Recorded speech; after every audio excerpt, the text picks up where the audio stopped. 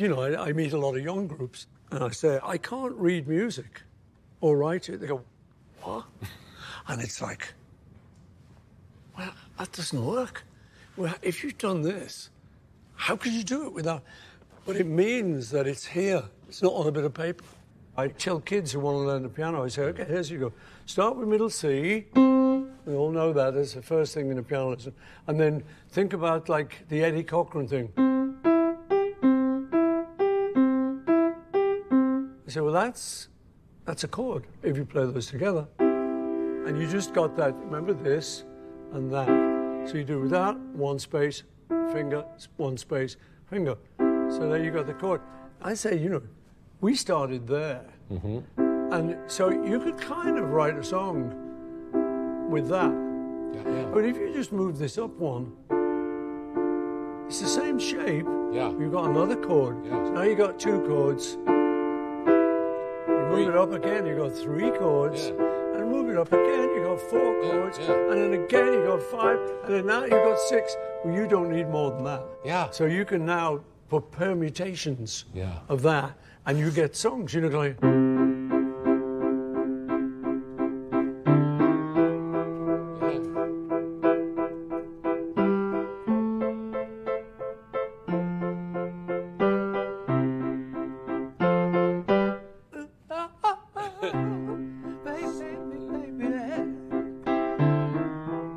It's that same little shape.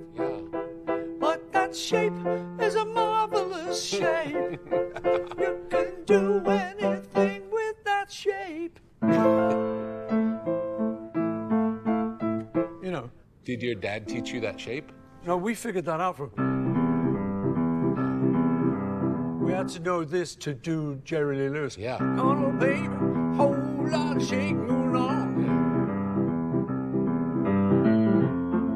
So once you figure that,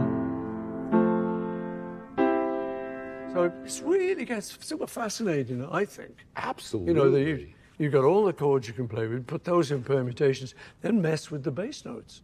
Obvious thing to do is to do the note one octave down that relates to that chord, but you can do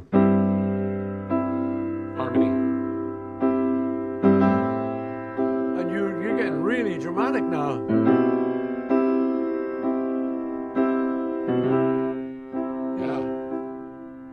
And I think that's all we ever did, you know, just experimented. John doing it, imagine. You can hear that's him.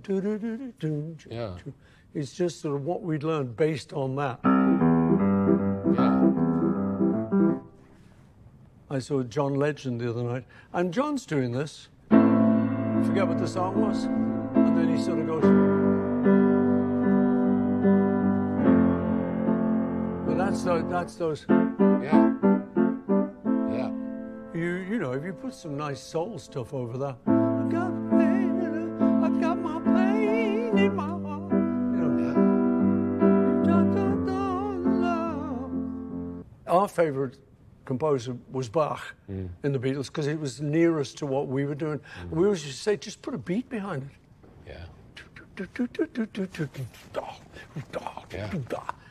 Be better. Be better, man. What I liked about it was the mathematical thing, so that you kind of go, well, in Eleanor Rigby. You do that. So you got 1, 2, 3, 4. And then you found out this is what they were doing. 1, 2, and then... you know, so you put those together, and then on top of it, you might put...